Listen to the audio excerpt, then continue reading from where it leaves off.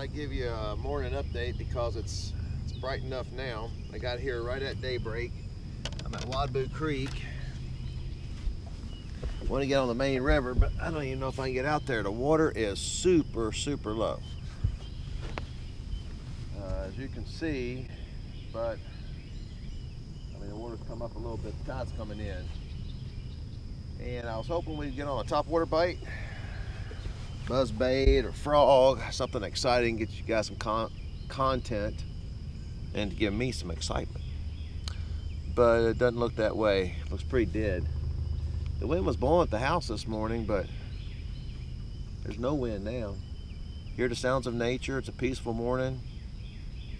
So I'll just enjoy this time trying to figure it out. Hey, if you like these, please subscribe, comment, share, all that kind of stuff. It helps out the channel. I appreciate it.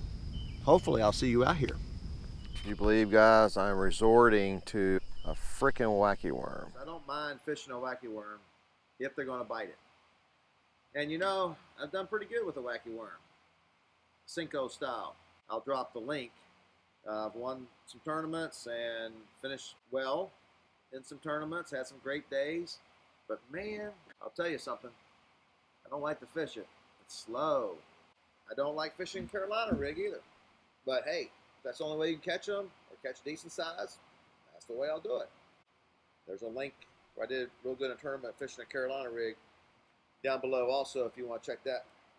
I don't know if you guys can hear it or not. I hope you can't, but it just started raining again here. It's a rainy, dreary day. It's the only chance I get to really put some extra information on this video, so I wanted to come out and do it on the boat, kind of give you the rundown on my setup here. But I use Rick Morris rod. It's a S72M. Great tip, great rod for a shaky head, for Senko style fishing, wacky worming, strong backbone. And when people ask me about these rods, you know, there are a lot of great rods out there, but the difference that I found, the rods that I've used in the past, and we have to wait for this boat to go by. Actually, he's going to back it up, so it'll take a little while. But the difference between these rods and other rods I've used in the past is these are sensitive, they're light, very lightweight. But the difference is, once you get the fish on, you can feel a big difference. And I guess the best way to describe it is it makes you feel like you're more in charge. You control the fish better because of the action of the rod, etc. And everybody's coming around today. So anyway, so that's my setup. I use the VMC Nico rig hook. I use the 8 to 10 pound fluorocarbon leader with the old FG knot. It's the FG knot. And 10 to 15 pound braided line, high visibility. So you can see if you use green or black, sometimes it's a little hard to see in the water. And you really want to be a line watcher. Another tip for fishing Senko style baits is they don't all have the same fall rate. You know, you want to let them do their action. When you throw it out there and you throw it in the water, you want to make sure that as soon as it hits, or shortly thereafter, let it sink a little bit depending on what's underneath, just shake your rod tip a little bit so you're shaking the line, and that gets the hook positioned so that it's falling like that. So it's falling like this, and that way it stays more weedless. Sometimes because of the current or the way it's going to fall, it might fall like this, so it'll roll over and catch something, okay? But if you give the line a shake, it'll flip that hook up, and you can bring it through stuff a whole lot better. Let it sink a little bit more, shake, shake. Let it sink a little bit more, shake, shake, etc. Oh, man. He was running off with it. What is the deal, Peel? What is the deal, Peel? He's right where he's supposed to be. There you go. And that's why, of course, we got a baby. We got a baby in our midst. But that's the first fish. The skunk is out of the boat, mouth of a creek. That's what we want.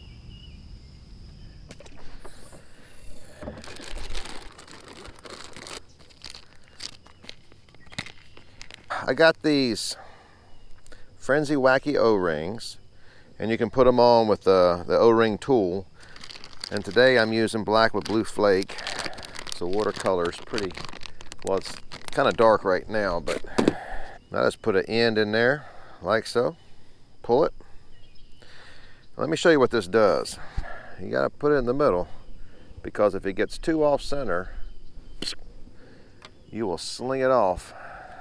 You put this hook through that little circle deal, and your hook is perpendicular to the bait, which I think does better. You don't go through as many Senkos. It's fairly weedless.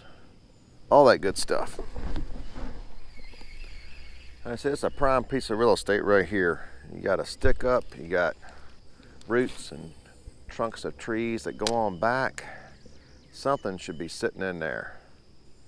Current's moving pretty quick through there, so you do have some current breaks.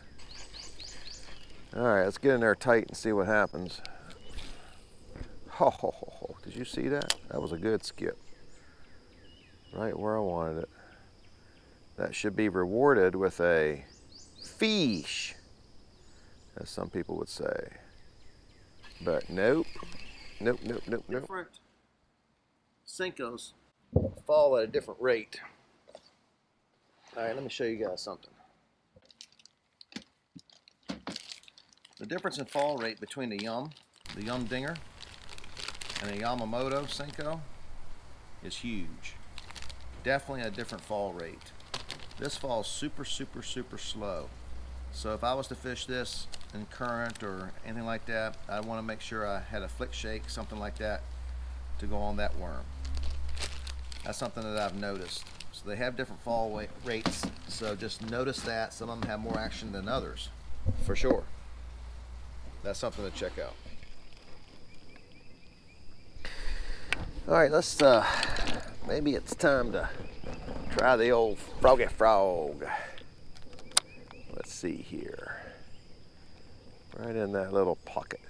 You know, even the movement on the boat. See all the ripples in the water? I don't know if you guys can pick that up on the camera or not, but man, those fish know you're here.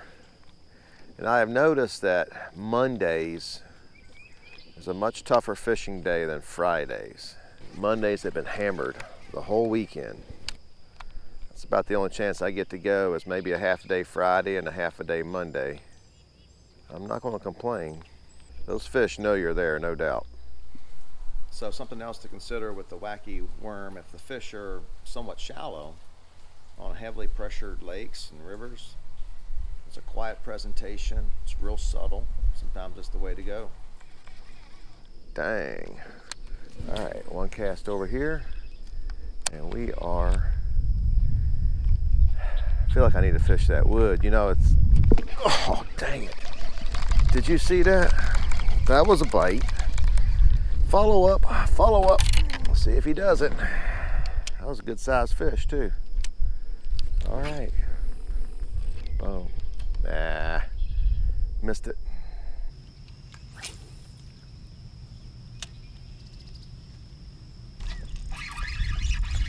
Oh my gosh. That's another baby. Now, I don't think that was the one that was after my frog. This here frenzy worm hook thing is, see how I did not tear up the worm? That's good. You save a lot of worms. Little baby. There we go. Make sure it's kind of in the middle again. Then we're good to go. I'm gonna put it over there again.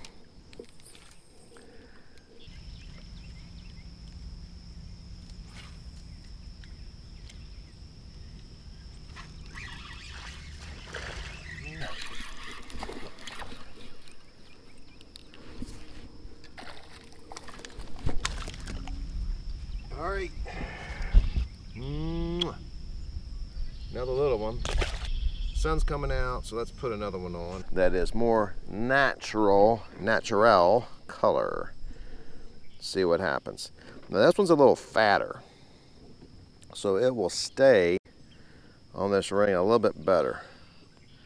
You know, the ones that are real slimy and slick, they'll slide through that pretty good.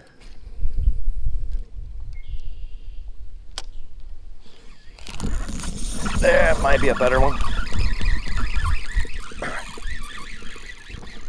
Don't get in the grass.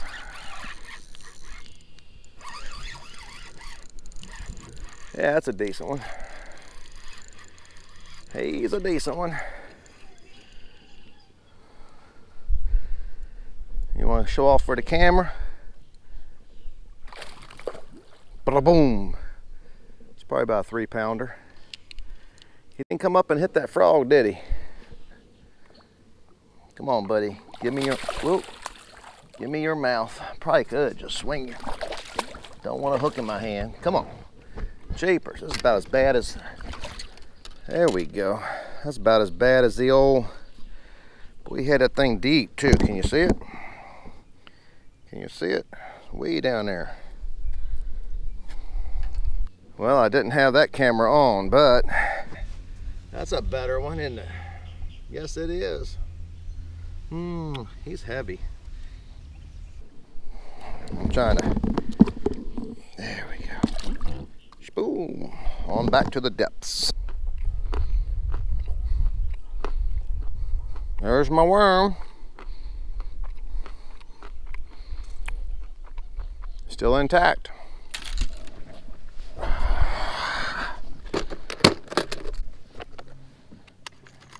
Rico.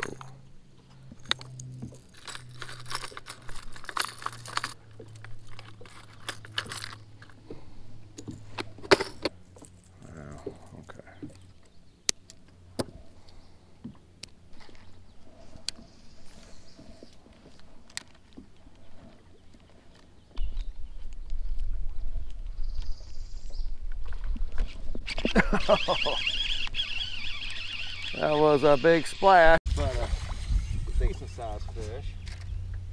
Come on, buddy. There we go. Nothing like topwater, is it? Nothing like it. And he wanted that. That's a Don Iovano Splash It. Like a popper. I got an old red hooks on this thing. There we go. All right, boom. Pow.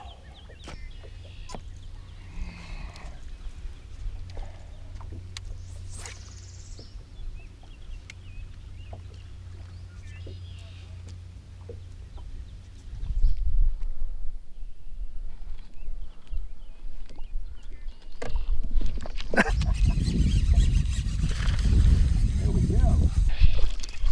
There we go. Man, I should have switched over to this sooner. Ooh, see how they got it? Yeah. They're small, but they're fun.